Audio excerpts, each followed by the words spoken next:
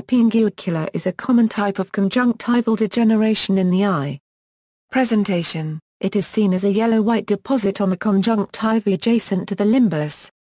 It is to be distinguished clinically from pterygium, which is a wedge-shaped area of fibrosis that appears to grow into the cornea. It usually does not cause any symptoms. It is most prevalent in tropical climates and is in direct correlation with UV exposure. Histologically, it shows degeneration of the collagen fibers of the conjunctiva stroma with thinning of the overlying epithelium and occasional calcification. Solar actinic exposure of the thin conjunctiva tissue results in fibroblasts producing more elastin fibers, but they are more twisted than normal and may lead to the degradation of the collagen fibers. Alternatively, it has been stated that the subepithelial collagen fibers undergo degradation and assume the qualities of elastic tissue while fragmenting and twisting in a different configuration from their normal state. It is likely that the solid white scleral tissue underlying the conjunctiva tissue acts with high reflectivity to further back expose the tissue to UV radiation. The side of the nose also increases sun reflectivity onto the conjunctiva.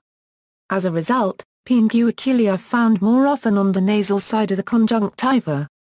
While most pingueculae are found over the age of 40, they are not uncommon in 20 and 30 years old adults who spend significant time in the sun. Pingueculae have abnormal tear surfacing over their surface. The tear ferning test shows abnormalities of the mucous component of the tear film. The tear ferning test has a high predictive value of hydrophilic soft contact lens success. Contact lens intolerance can also result from the elevation of the peripheral edge of the contact lens if it positions on top of the pinguecula. The plural form of pinguecula is pingueculae.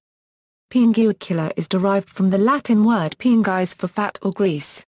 Prognosis and treatment: they may enlarge slowly but is a benign condition requiring no treatment. Artificial tears are occasionally used if there is discomfort or to reduce minor injection of blood vessels.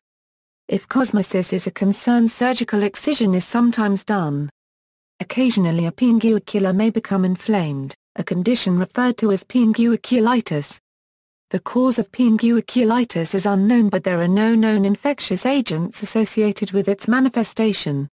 If an inflamed pinguecula is causing discomfort or cosmetic concerns, it may be treated with anti-inflammatory prescriptions. Associated conditions: a pinguecula is one of the differential diagnoses for a limbal nodule. It may have an increased prevalence in Gaucher's disease. See also, pterygium. References